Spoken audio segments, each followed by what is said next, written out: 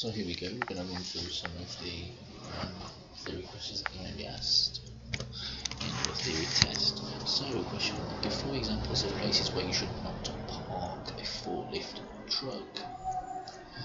So let's give you a few seconds to consider these points.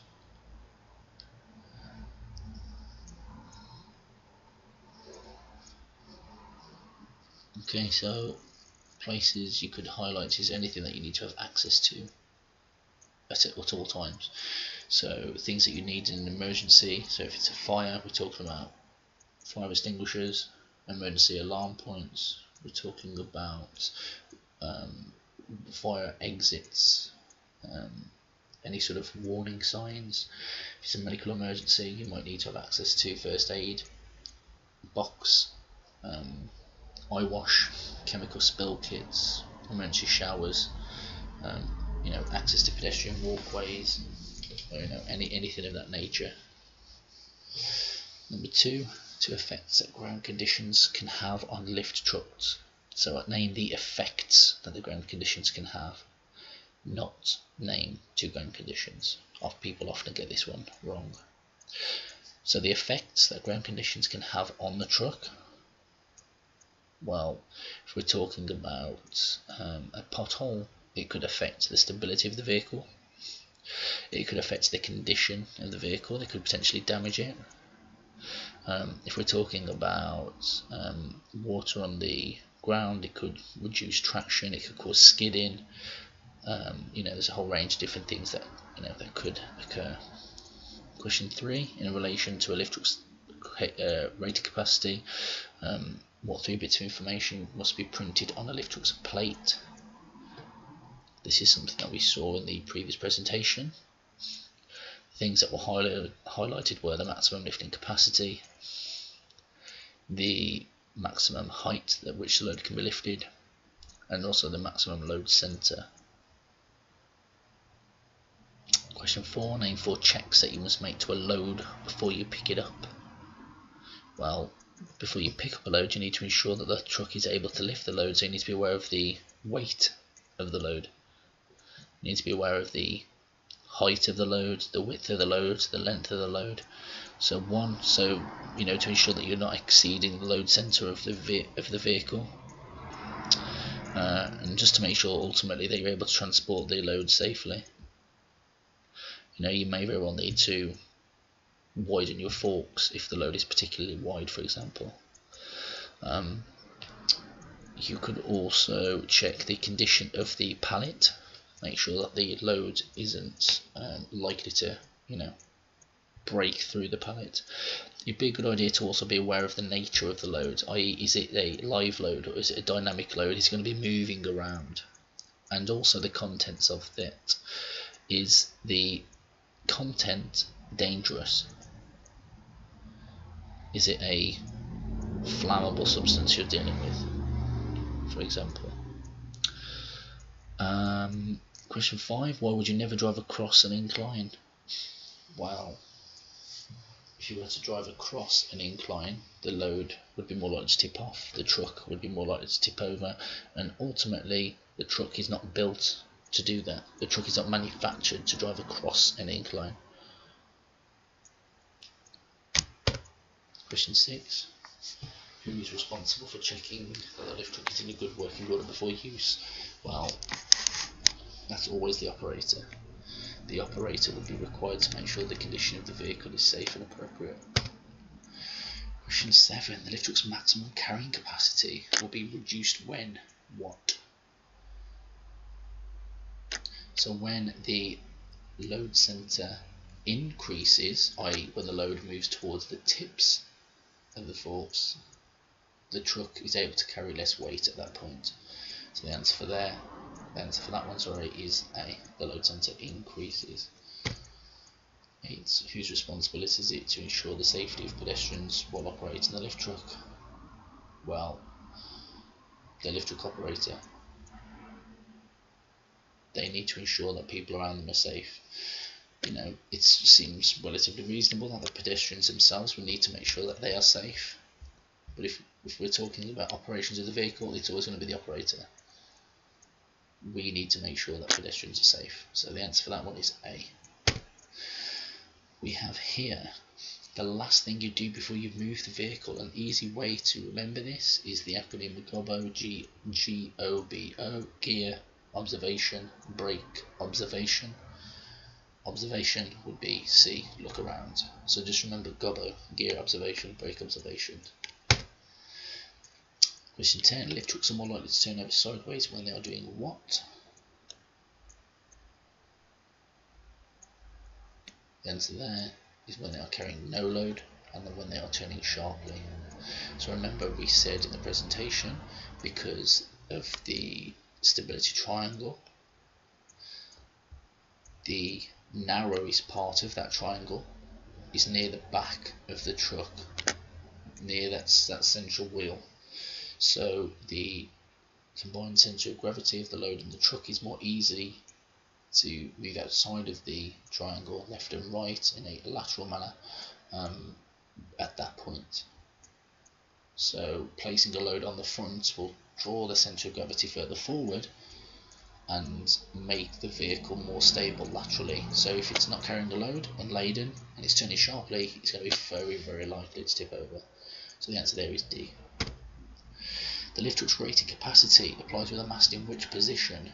So when we had a look at the rating plate in the previous presentation, the image at the bottom right hand corner of that rating plate, where it was highlighting A and B, A being the max height, B being the max load centre, you could see that the mast was vertical. It wasn't tilted forward, it wasn't tilted back, it was in a vertical position.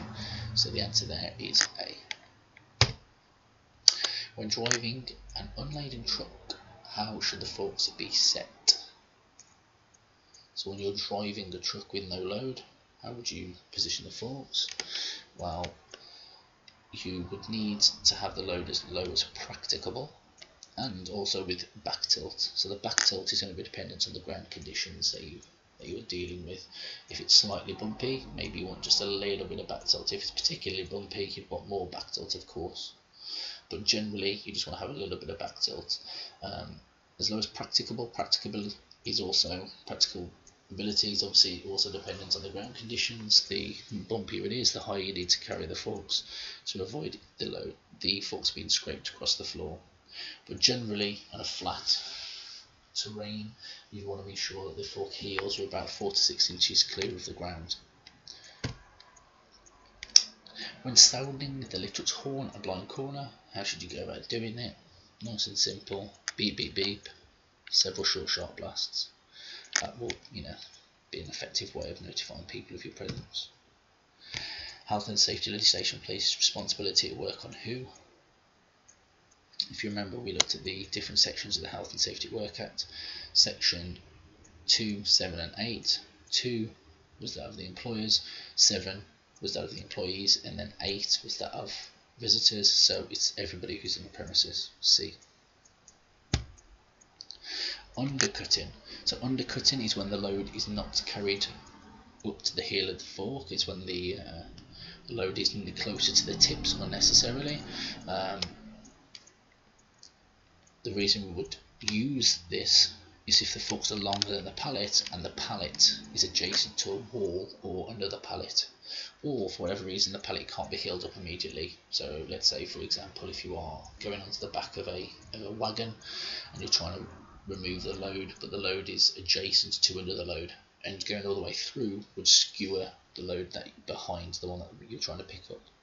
Or if, for example, if the load is too far across the lorry bed that you're unable to actually lift it up correctly, in which case you'd undercut the load as little as possible, lift the load, pull it back towards you via reversing, and then lower it down as immediately as possible, and then fully heel it up. In normal circumstances, if the load on the forks obscures your view, how would you want to operate? In normal circumstances, i.e.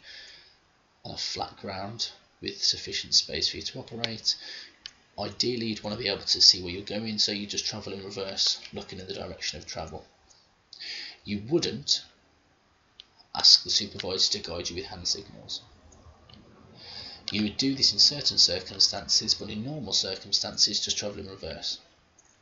So if, for example, you were driving up a hill, you're driving on a bank, you would then opt to have a banksman because you don't want to turn the load around. You want to make sure the load is facing uphill because of the stability of the vehicle.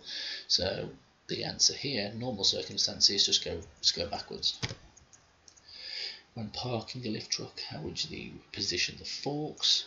Well, you'd want to make sure that the forks are in a safe position, i.e. the tips are on the ground and the heels are as low as possible. This produces the smallest trip hazard possible. So tips on the ground, heels as low as possible. We've got this one here to see. Before starting to load a rigid flatbed, lorry or a trailer from ground level, the lift truck operator must check what? Well, you need to check a lot of things. So you need to make sure that the lorry driver is aware that loading is about to take place. You need to check that the lorry engine is turned off, the keys are removed, and then the lorry parking brakes are applied and the lorry wheels are chocked, if necessary, of course.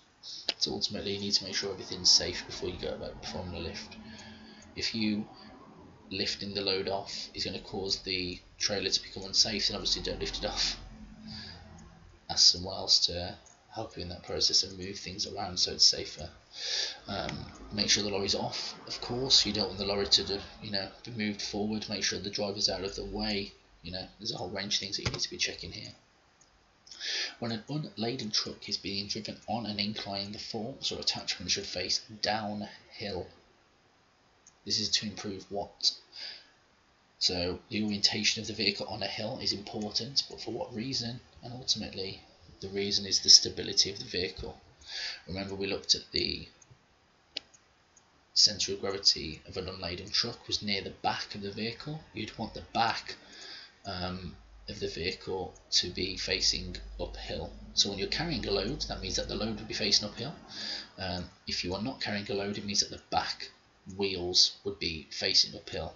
So the forks would therefore be facing downhill, irrespective of the direction of travel, i.e. if you're travelling up or down, you'd want the forks facing downhill regardless.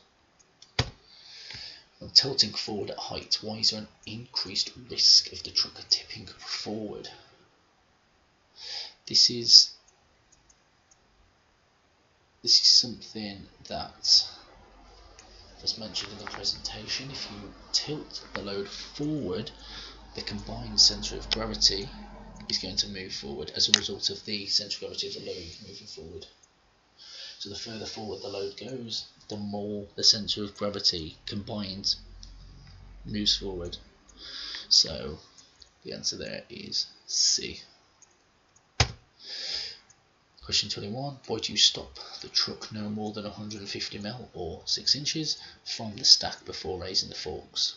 So why do you want to be close to the load before you lift up? Well, this is to ensure the safety of pedestrians. It's to assist with accuracy and also to discourage people walking between the fork tips and the stack. So obviously the closer you are, the better you can see, and also you're going to be less likely to put a fork through someone. 22. The brakes on the truck you are operating seem to be faulty. What are you going to do about it? Well, the safest thing to do would be to stop immediately, and then obviously make sure you get that looked at. Seek assistance. If the truck needs to be left for you to seek assistance, then you'd want to make sure that no one else uses that truck via a vehicle off-road label. Also make sure you would remove the keys as well when doing that. 23. As a general rule, how should the forks be positioned on the carriage plate to take a loaded wooden pallet? Wooden. So if it's wooden, you just want to have the weight balanced evenly. Spread to take an equal weight on each fork. However, if it's a dynamic load, if it's a live load, a metal stillage or something like that, then you want to make sure the forks are wider to prevent it from sliding around and moving. But generally, with a wooden pallet, you just want to take even weight on each fork. 24. The safe use of the hydraulic controls requires the following. So what would you need to do before lifting the load? You need to park safely, so parking brake applied, and the transmission in neutral. You want to make sure you're in neutral so you don't accidentally press the gas, the accelerator, sorry, and cause the truck to move forwards via, you know, the forward momentum of the vehicle overpowering the handbrake. And the last point here, remember we said gobbo. What's the safest way to move forward? Gobbo, gear observation, brake observation. Oh, this one is A. Gear observation. Remove the brake. And it says here move. This should really state, you know, an observation lastly and then move. But this is the answer that we're after. A. Gear observation, brake observation. I hope that helps.